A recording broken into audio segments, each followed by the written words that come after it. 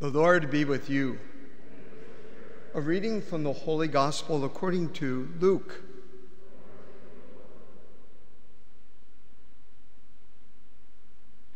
Jesus said, "What is the kingdom of God like? To what shall I compare it? It is a mustard seed that a man took and planted in the garden. When it was fully grown, it became a large bush, and the birds of the sky dwelt in its branches." Again he said, "To what shall I compare the kingdom of God?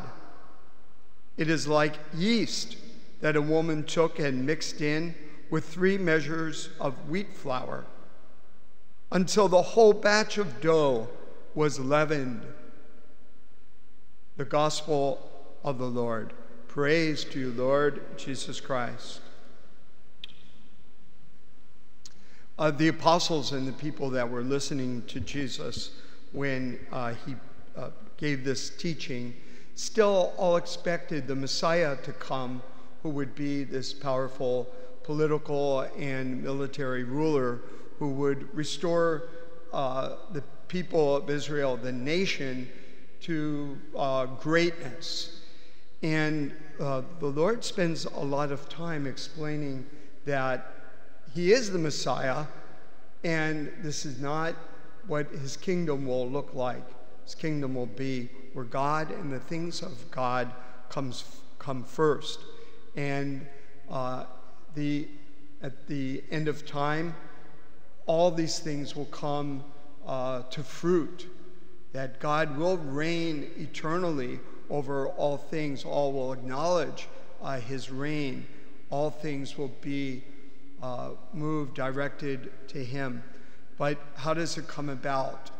Not with the blare of trumpets, not with bombast and weapons, but it's imperceptible. It's quiet. It's little.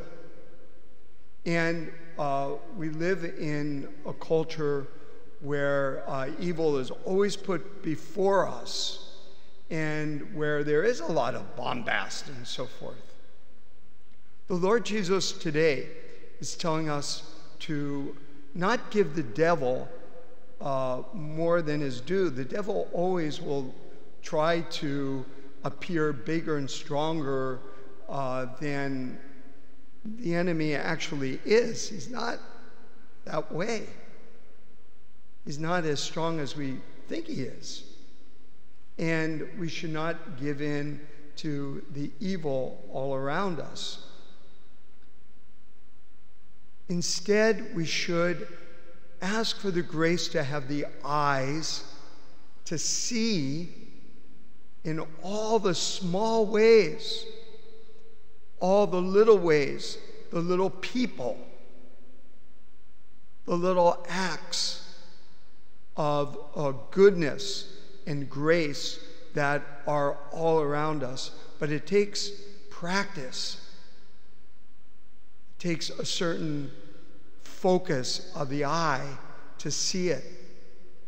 And when we see it, then we begin to really understand that the kingdom of God really is growing, and that God ultimately will reign over all, as St. Paul says to the Romans, over all creation itself.